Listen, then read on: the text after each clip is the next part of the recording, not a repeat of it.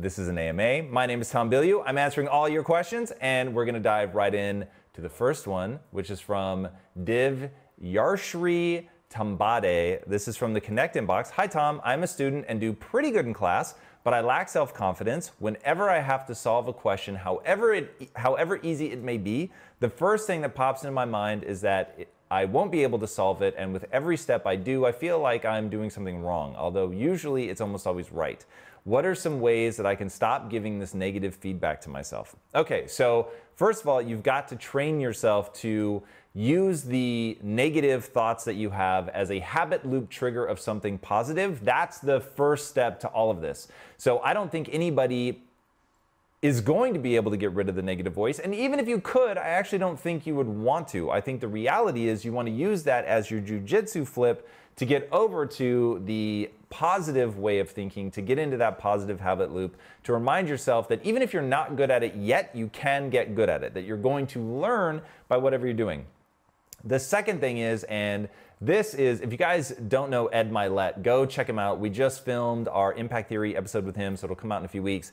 But whoa, I was really blown away by this guy and the way that he thinks about self-confidence.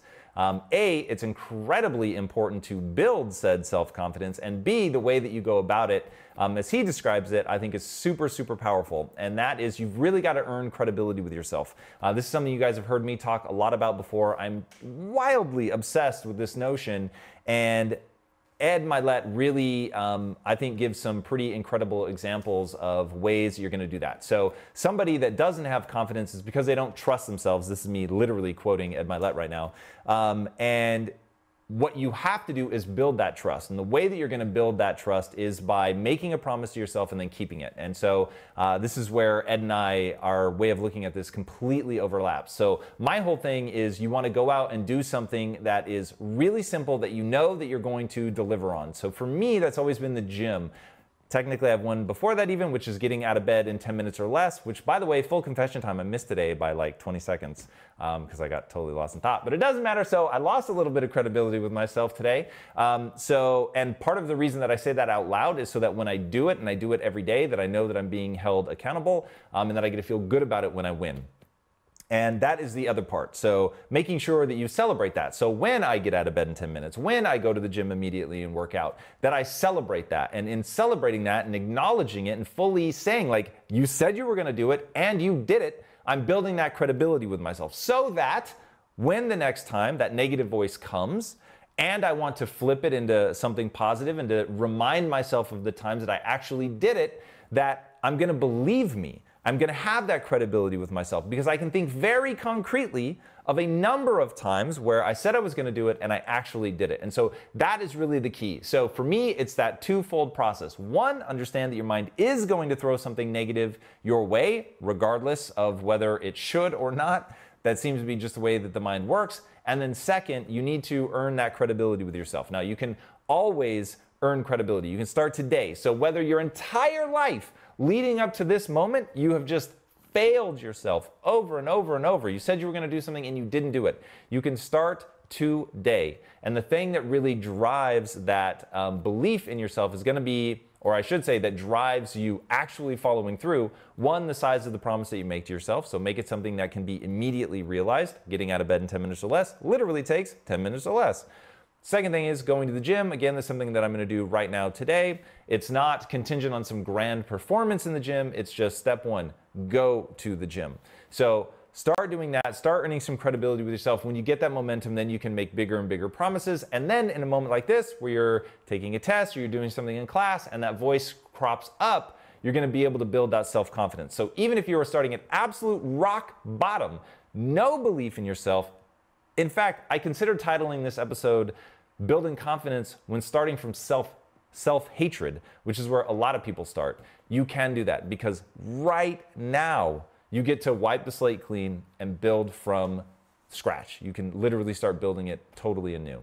So get after it. All right. Daniel Breeze. What is up, Daniel Breeze? Eternally engaged in the feed. Always grateful for you, man. YouTube, what do you recommend for a person who isn't fulfilled in their position to make sure they don't get caught in a loop of negativity while searching for something else. So to me, this all comes down to what you're rewarding yourself for, what you value in your life. So I value action. So if I knew that I'd gotten myself into a bad situation, and I have something in my eye, if I knew that I'd gotten myself into a bad situation, and rather than sit there and beat myself up over it, I would say, okay, you're in a bad situation. You got yourself here. Nobody would blame but you. And now, instead of beating myself up over the fact that I got myself into that situation, I am simply going to say, only action matters. And so now I'm just going to start taking action to make sure that I'm fixing that woe. And I find, because I so value action, and by the way, I value it because I know where it leads to my desired outcome. It leads to learning, worst case.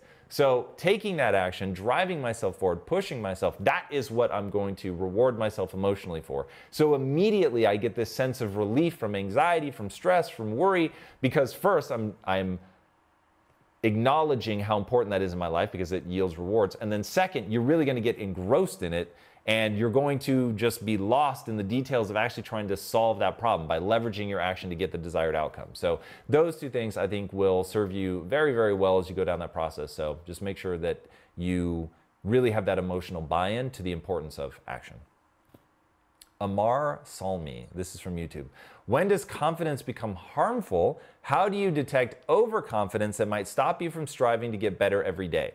Okay, so I don't think that confidence is ever dangerous. What I think is dangerous is a way of approaching the world. If you value yourself for being a master, if your confidence comes from, I know this stuff, then you're going to be in trouble. Because I think that the reality is that being a master, feeling like you're an expert, that stuff is a trap. And you need to keep your beliefs nimble. So the more you learn, the more you need to be checking yourself to make sure that that stuff isn't calcifying into dogma, meaning that it becomes like, I do it this way, and that's the way I do it. That's the way I've always done it. That's what my success is based on, so I'm going to keep doing it. That becomes incredibly dangerous, especially now in a world that changes and evolves so quickly. What worked yesterday may not keep working tomorrow. So you've got to constantly be willing to check your assumptions. And I think the easiest way to check your assumptions is to write them down. Writing them down is going to force you to have clarity on what your assumptions are. So that's really, really important. And I'm going through this right now in building the studio. I have a belief system about the way that things work. I have a belief system about the way that marketing works. And I'm constantly trying to check that. And so I found that there were some beliefs that were so embedded in me, I didn't even realize anymore that they were beliefs. And so there's that whole concept of David Foster Wallace, the guy that wrote the speech, This is Water. Look it up on YouTube right now, in fact. I don't even mind if you bail out of this right now to go watch it. It's that important to get this concept burned into your psyche. The fish is the last one to become aware of the water. It is so ubiquitous that they don't even realize it's a thing. That's what happens with your beliefs. You begin to believe them and internalize them so much that you forget at one point that that was something that you learned or discovered or chose to believe. And so at some point, that now may be holding you back. So I find writing them down so that I'm aware of what my assumptions are, I'm aware of what my beliefs are. Then I can go in and say, and this is straight from Tim Ferriss. If you haven't watched the episode of Impact Theory with Tim Ferriss, check it out. He talks about, what if you did the opposite? What if you did the opposite for 24 or 48 hours? It's very easy to overcome that and back out of it if it doesn't work. But for 24 or 48 hours, just try it. What if you had the opposite belief? What if you approach things in the opposite manner?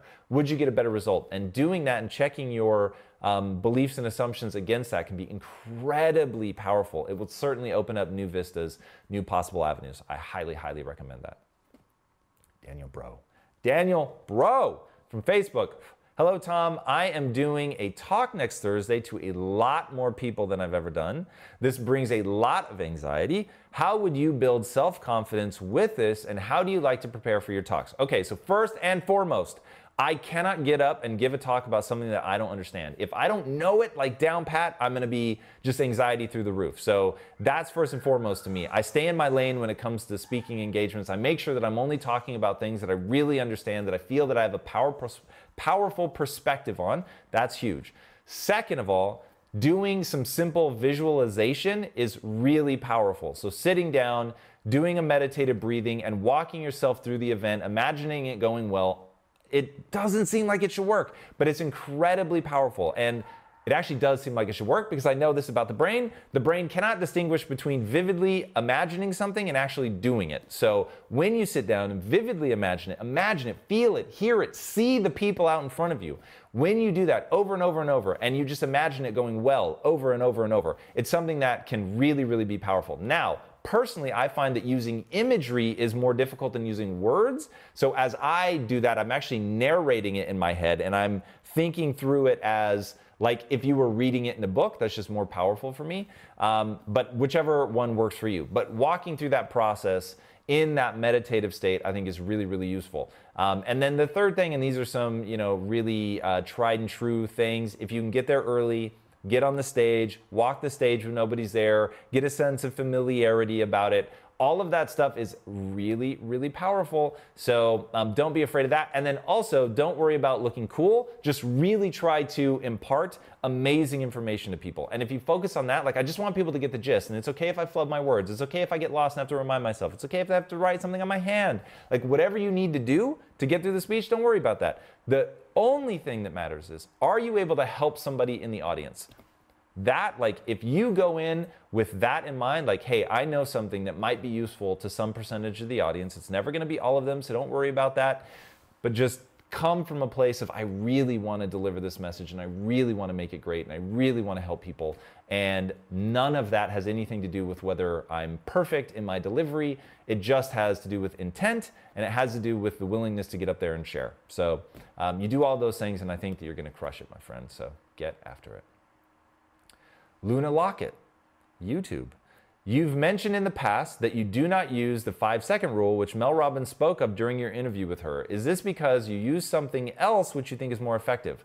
I don't know that I would say what I do is more effective, and I've often wondered if I should be employing the 5, 4, 3, 2, 1. I just found that it hasn't been necessary for me at this point. So maybe if I had found that a couple years ago, it could have been incredibly powerful. But I've had to develop techniques that maybe are entirely clumsy. Like even now, as I'm thinking like how to explain to people what I do, I downshift. I don't know how else to explain it. And so that would be terrible advice. And so I'm glad that people have Mel Robbins' thing, which is very easy to replicate. But when I find, like if I'm getting anxious, and I don't really struggle with, in fact, I'll just say it emphatically, I don't struggle with moving forward. I may move forward too aggressively at times. But so that isn't, I don't struggle with that same thing, at least I haven't for a very long time.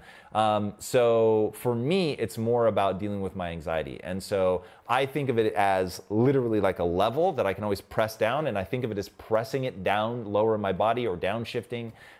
Those are the things that I do. So if I feel the anxiety rising, I literally try to breathe from my diaphragm, push that anxiety down and away. I'll even think about smiling or laughing. I'll think about how ridiculous the anxiety is, all of that stuff. And then I also, this is the big one for me. I think of it as practice. And so as I'm going in and having that moment of anxiety, I'm like, hey, awesome. This is my chance to get to practice de-escalating this. And then I go into my, visual metaphors about pushing it down, downshifting.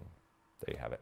All right, I'm going to ask the obvious question. Are we live on Facebook? Yeah. Since all questions so far have been YouTube. All right, just making sure. All right, Sunayana, UK, YouTube again.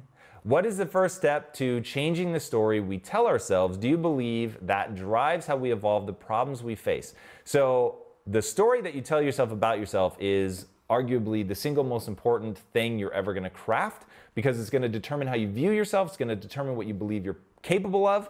That stuff is just hugely important. I cannot overstate that one enough. Start telling yourself a story of empowerment about yourself. Earn that credibility with yourself. Do something that is worthy of self-worth. All of the, like doing that stuff, like you've got to put in the work, but then you've got to be crafting that story about you being the type of person that's willing to try those things, to do that, to craft the story, to think about earning self-worth by doing things that are worthy of it. All of that stuff, that becomes the story that you tell yourself. It's not about, I've done extraordinary things. Man, oh man, if I had waited till I'd actually done something cool to say that I was capable of doing something cool, I really would have been in trouble. So what I began to value myself for was identifying the right answer. So I don't need to be right. I just need to be willing to be humble, to approach every opportunity as an opportunity to learn, to always be willing to sit at somebody's feet and learn what they know, and to identify the right answer even when it didn't come from me. That was a huge shift and was all about the story that I was telling myself. And I stopped telling myself I was smart, and I started telling myself that I was a learner, that I was willing to put in that time and that energy to learn. And that changed everything in my life. So I would really, really focus on that. And then, yes, the way that, whatever the story is that you tell yourself and the way that you view the world will determine how you see problems. So if you view the world as like it's a hostile universe, to use Einstein's whole notion, if you believe it's a hostile universe, things are working against you, things are really difficult, life's a bitch, I gotta forget the old saying, life's a shit sandwich and every day is just another bite. Like, people actually used to say that when I was growing up, which I still can't believe people allow themselves to utter such horrific words. To reinforce something that asinine in your head is just, it's literally emotional suicide. So yes, you need to think in optimistic terms. You need to believe that things are possible, because then you'll actually put in the energy to find that solution. Max Bibikoff, Facebook, after my pressure. As a current college student, I'm wondering what's your perspective when it comes to the famous saying, don't let school interfere with your education. This past year, I began to feel as though my personal endeavors were more important than the courses I was taking. Okay, so here's my punchline in life. Get extraordinary at something. So judging by the words you used, and I don't know what's behind them, so I could be totally wrong, but judging by the words you use, your personal endeavors probably aren't about becoming extraordinary. So I'd be very careful with saying I'm bored at school and I would rather do the things in my personal life, which just tells me that you're studying the wrong thing and that there is something that lights you on fire. And let's see if I can capture this. Yesterday, I was talking with one of the interns here, and it was arguably the most enlightening conversation of my life. I know he's listening right now, and in fact, I'm grateful to you. You know exactly who you are.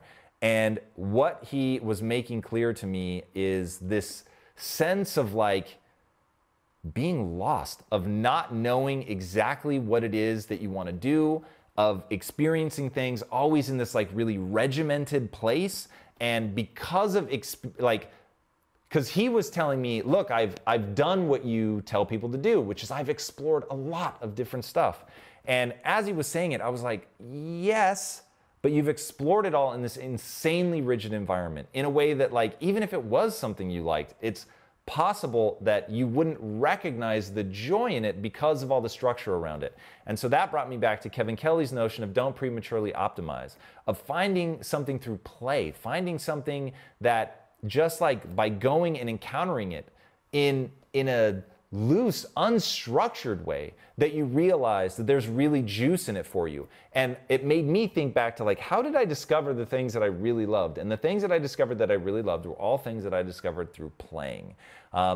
I found movies when I was very young and just loved them because I liked watching movies. And then my dad brought a camcorder home one day from work, and playing with that was so much fun. And then literally making a stop motion video with an ice cube to the song Ice Ice Baby was just fun. And so figuring all that stuff out was just fun. I wasn't doing it because I was going to get, a grade in school or because it was a project. I was doing it because it sounded fun. And so in playing with that and then reading comics and just enjoying comics and finding that I love being around the artwork, like all of this stuff was just play.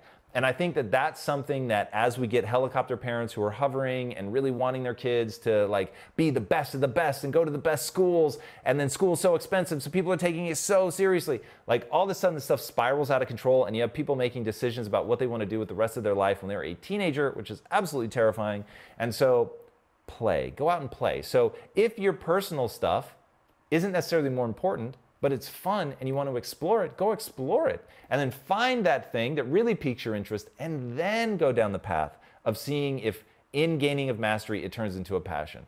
Then you can really commit to yourself and begin that optimization process. But first, you've got to really go figure out what gives you more energy than it takes. That's the key. Thierry Matt. Hi, Tom. They say that there is a fine line between arrogance and confidence. How would you balance your confidence so you won't look arrogant? I think that there is a gigantic chasm between arrogance and confidence. I have been arrogant in my life, there's no question, and I have a deep-seated confidence, and they come from very different places, and it looks like this. My confidence comes from knowing that when I say I'm gonna do something, I do it, that I'm willing to learn and put in the work, that I can figure something out, okay? That's where my confidence comes from. My arrogance is often born out of thinking that makes me cool.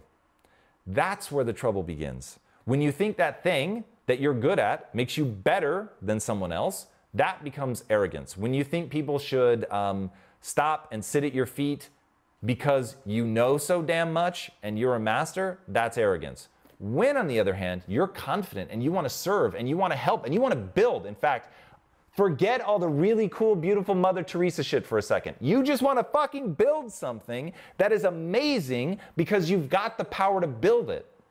That is awesome. And the confidence to march forth and build that thing is intoxicating. It's powerful. But because you want to build something, you actually want it to do what it's meant to do, suddenly there is no arrogance because you just want to know what's really going to build this thing, what's actually going to make it work. And that's where we come back to the Mother Teresa stuff, which is you're building this thing, not just because it's a cool expression of what you're capable of. You're building it because you want to do something that helps other people. And the act of building itself is insanely pleasurable. When you focus on those two things, there is no room for arrogance because you're thinking about the people that you want to help. And therefore, the thing that you're building actually has to work. So being an expression of you being badass or being an expression of you being cool, none of that matters. What matters is you actually want the thing that you're building to work. So I have the confidence to move forward and to build the thing, but all the times the arrogance slips into my life, it's because I'm thinking about how cool that makes me, instead of thinking about what I'm actually trying to accomplish. So focus on the things you actually want to accomplish. At that point, I think that you will see it is night and day difference between confidence and arrogance. Abir Ismaili Alui. I think I did that pretty well. Hi, Tom. In the process of building self-confidence, does the fake it till you make it help to overcome the imposter syndrome? I really need to stop and think about the fake it till you make it thing, because the people that and I'll speak only for myself. In the beginning, I had to fake it till you make it because I didn't understand the notion of building confidence in myself. And here's the punchline. It worked. And even though I felt really icky and you're always like unsure and you don't want to be called out and called to task, I had to begin walking down that path because I needed something that would allow me to take the step. And so finally I was just like, fine, I'm going to fake it. I'm going to pretend that I know what I'm doing. And that allowed me to take that first step because in my heart, I knew I was just pretending. So if I fail, it's okay. But at least in pretending, I was willing to move forward. And I've heard people talking about this with doing public speaking. In fact, I'll give you an example. Our girl, Beyonce, the Queen Bey, has a alternate ego named Sasha Fierce, which you guys may remember. And I remember thinking this was really cool because when I first started speaking, that was a big thing for me. To pretend that I was somebody else, that I was confident and all of that. And literally in pretending to be confident, I actually felt confident. And so it let me get on stage and it let me overcome anxiety. And so it was really powerful, even though if I were doing it now, I would never fake it. All I would do is adopt the identity of the learner, and I would go and I would sit at people's feet and I would learn and drink of their knowledge because I've earned so much credibility with myself that I'm willing to learn, that I'll put my ego aside. I won't even think about myself and I'll just learn. And that is so much more powerful than fake it till you make it.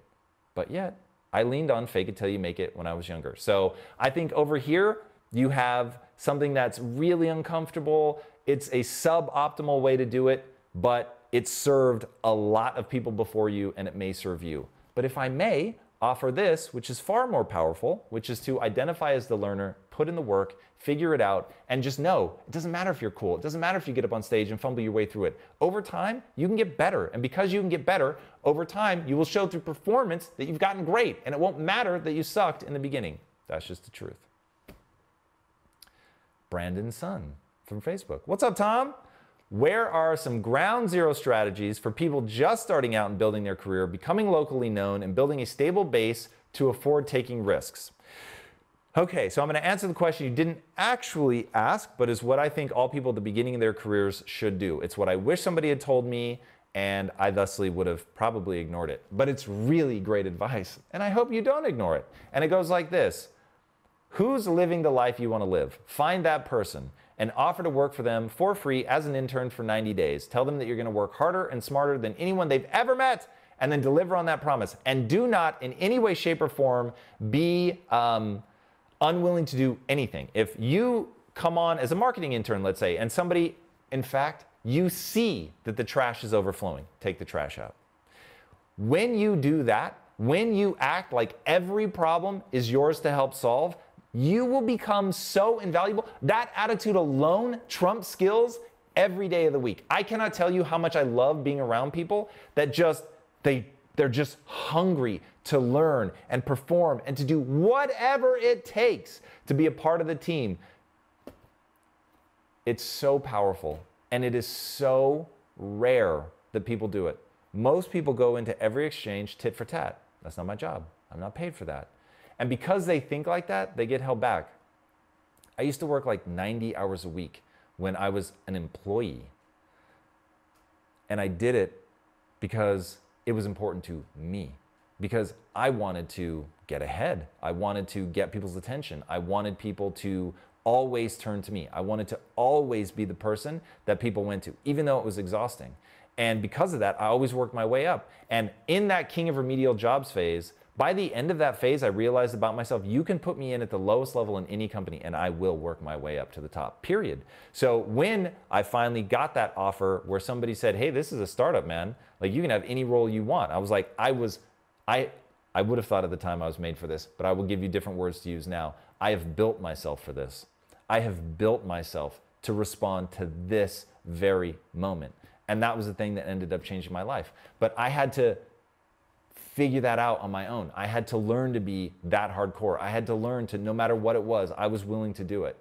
And if you do that, and if you're willing to work for free, and you perform, and you bury people with the amount of effort and positivity that you bring to the group, and your willingness to help people, you will be shocked at what amazing people will let you into their inner circle. There you go. Prathmesh Badakar. Hey Tom, what would you do when you think that the approach path you are going to follow to achieve a certain goal might not work? How do you become confident in the efforts you put? Well, here's the thing. If I think that the path isn't going to work, then I'm more than happy to abandon the path and try something else. So never be afraid to ditch a path.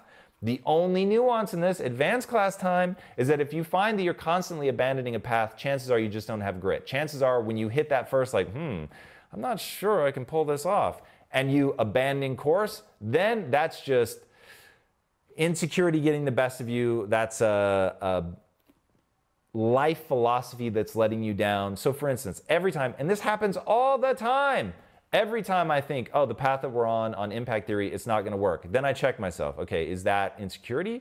Or is that like, do I really have something before me, data that would tell me that this actually isn't going to work? And then you have to process through that. So for instance, there are things like, if we try to just sell in retail our comic books, it's not going to work. So I'll just tell you that right now. So when I hit that on my path, I was like, ooh, I've now had so many people consult for me, and the one consistent message is that there's no money to be made in just a pure retail play. Okay, well, I'm going to take that seriously. Looking at the economics of it, I concur. So, all right, if we know that that's the case, then doing the traditional thing to do that, that is not a wise idea. So what can we do that's different, that's going to allow us to broaden our market to thrive in retail and elsewhere? And so that was me, instead of hitting that roadblock and saying, ooh, this isn't going to work, so I'm going to quit. It was hitting that roadblock, acknowledging it, and saying, no bullshit, what would it take? So no bullshit, what does it take to get on the other side of that? What does the strategy look like? And so then you figure that out. Now, in all of that, like when I hit that, oh God, am I ever going to be able to figure this out? And you have that moment of panic. You've just got to believe in yourself that you can learn. That's the only thing I need you to believe in, okay? You don't need to believe that you're currently capable of solving that problem. You simply need to believe that you're willing to put in the work to learn. So that's how I deal with it. Maddie Bilyeu. What? That's how people mispronounce my name. How do you handle people who set themselves as your yardstick without getting mad? Let me read that again. How do you handle people who set themselves as your yardstick without getting mad? Okay, so I think I understand that. They state what you can do based on what they are able to do. Should have just kept reading. And most of the time, it's always below what they can do. Okay, so this happened to me a lot in an unending fashion that you can't imagine. And I saw it break pretty much everybody else that encountered it, you know, being told you're an idiot, you're stupid, only a fool would do that, that kind of stuff, over and over and over. So there's one of two reactions. There's either getting mad, letting it break you, realizing I need to get away from this, or going, well, I came to get toughened up. That was really awkward. I came to get toughened up. And how ironic that I should be wearing the Toughen the Fuck Up Buttercup shirt right now, which, by the way, go to shop.impacttheory.com, get yours, self-signal your way to personal development. So that was literally where this came from. That was my reaction. I was just going to toughen up, and there was just no two ways about it. So if somebody is way ahead of you and they're using themselves as a yardstick to you, fucking live up to it. Push yourself, grow, become that person. The only path to success is to set the bar ridiculously high and surpass all expectations. That's it. Now, you need to also have in the back of your mind, even if you go all out every day, it's going to take time. So you need to have that internal fortitude to know that you're going to stay the course, that you're going to keep pushing, that you're going to learn and grow. And maybe you can't be at their level today, but you will one day bury them. I just gave myself the chills.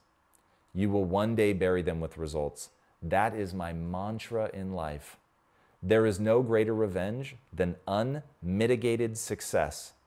And that, my friends, is what I wish for each and every one of you. That you should taste the victory of knowing that you came from behind, worked your ass off to improve, grow, and get better, always willing to hold yourself to a higher standard, always willing to push your skill set to the limit, always willing to do that extra rep to get better. And you won. So my thing is, I have the full body chills right now. My thing is, I never look at myself through the lens of a moment. I always look at myself through the lens of a lifetime. Through the lens of a moment, yes, somebody may be better than me. Yes, they may be grossly disappointed in me. I may be failing through the lens of a moment. But over the course of a lifetime, no one can beat me because I won't stop. And when you've earned that credibility with yourself, when you say, I say that on camera all the time, do you know the amount of pressure that puts on me to make sure that I don't stop? And secretly, that's what I want. That's why I do it. And that's what I want for you guys, to believe in yourself, to small incremental steps day by day, to do those things that were hard and to still do them and to keep pushing yourself and to know that about yourself, that you won't break, you won't give in, you'll keep pushing, you'll grow and get better, that you're not saying that you're the best right now today. You just know that you're going to keep going. When I look back on my life over a week period, I am not impressed. When I look back over my life in 10-year chunks, I am literally blown away by what the human animal is capable of. All right, Sebastian, YouTube. Hi, Tom. I always wanted to be successful, but suddenly I am 28 years old and feel like a giant loser, having accomplished nothing and not knowing what my talents truly are. What should I do? All right, my man, I want you to lean in and listen to this and everybody that's in this situation. So first of all, this is like the most predictable thing ever. They call it the quarter life crisis. So people go through this. You are not alone. This is very familiar territory. At that point in my life, I was just starting to build towards hating my life. It was probably for me, the real moment of crisis came in my early 30s, but I was in that same situation where I was just like, what have I done with my life? Like, this is crazy. I hate my life. The key here is find something you love. Judge yourself not by external metrics of traditional success. Judge yourself by internal metrics of, do I love what I do? Am I pursuing something that matters to me? And if the answer to those questions is no, man, that's awesome. At least now we know. And now you're going to make change. And making change in your life, you've got to have real clarity about what you're going to let drive you. Because I'm going to reach in your soul right now. And I'm going to say the thing that's driving you is comparison. Now, when I compare myself to people who are farther ahead than me, they're making more money than me, I still get that sting of like, I'm a loser. Now, then I remind myself that what really matters is 2017 was the best year of my life. 2018 is off to an incredible start. I love what I do. I've never been more excited by what I spend my days doing. I love this team with a passion that I can't quite convey. I believe in the mission of this company. And when I remind myself of that, then I'm like, why exactly was I comparing myself to somebody else? That doesn't actually make sense. Like, if I want to go do what they're doing, then I should go do what they're doing. But I shouldn't base my happiness or whether or not I think I'm succeeding based on apples to oranges. So you need to decide what's important to you, and I highly encourage you to base that on fulfillment. And if you feel unfulfilled, you need to change. You need to pick a new direction. You need to go towards that. That is insanely important. That I can't recommend highly enough, to spend the time to really figure that out and go down that path. But that is unique to you. It's going to be different to you. And so find that thing that gives you more energy than it takes. Find that mission in your life that you believe in, that you'll really give yourself over to. Find something that you would die for and live for it. And then don't make any other external comparisons. So that is, I think, that's why I'm guessing you are really struggling. So when I see that word successful, even though it is a regular part of my own lexicon, I know that there's so much danger in that word because it all comes down to how you define it. Hopefully that helps. Andrew Kirby. Do you think it is more important to see the world how it really is, or twist your reality to align it with your goals? Okay. Hear me when I say you are incapable of seeing the world the way that it really is. Okay. Now, once you know that, and the reason you're incapable of seeing it the way that it really is because of your brain. So for instance, the paltry part of the light spectrum that you can actually see, which you consider to be all of the light spectrum, is really, I mean, it's like the light spectrum is this, and we see like some ridiculously minuscule section of it. That's everything. That's your emotional spectrum. That is your perspective on what's possible and not. Like, you're always seeing some narrow little band of it. Because of that, I highly encourage people to decide if you know you can only see and experience some small, tiny piece of what is actually real, then pick the small, tiny piece that's going to empower you and move you forward. That doesn't mean that you completely bullshit yourself. You need to earn credibility with yourself. That's incredibly important. You have to believe yourself when you tell yourself something. But far better to say, things are possible. I can learn. I can do anything I set my mind to, as long as it doesn't violate the laws of physics. Like, doing that, believing in those things, which, by the way, actually are true, and even if there's some outer limit and you can't get as far as you wanted and your lack of natural ability in some area stops you, when I say that you can still get into the top 1% of everything you've ever wanted to do without natural ability just by outworking people, that is the gospel truth. So get after it. That's my punchline. All right, guys. We're going to have to wrap it up here. Thank you guys so much for joining me on this episode of AMA. I'm always interested in your questions. You can submit them offline to connect@impacttheory.com. Reminder that today's episode is brought to you by Toughen the Fuck Up Buttercup. You can go to shop.impacttheory.com right now and get yours. Thank you guys so much for joining me. If you haven't already, be sure to subscribe. And by the way, share this stuff. That's insanely meaningful. If you're wondering how you can help us, subscribing and sharing, man, that is the bee's knees for us. So thank you guys. If you haven't already yourselves, be sure to subscribe. And until next time, my friends, be legendary. Take care.